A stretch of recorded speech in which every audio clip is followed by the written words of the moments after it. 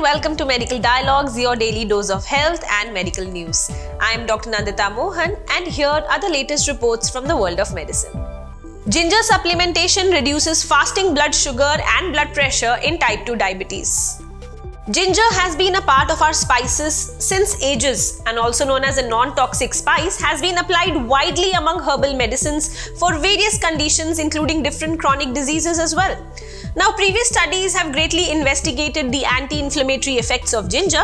Some studies have demonstrated the positive effects of ginger supplementation on metabolic profile in patients specifically with type 2 diabetes.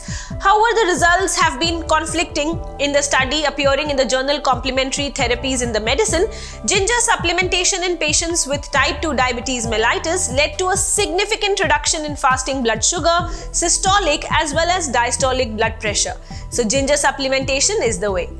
That's all for today. Stay safe. Never miss a medical update from Medical Dialogues. Like, subscribe and press the bell icon.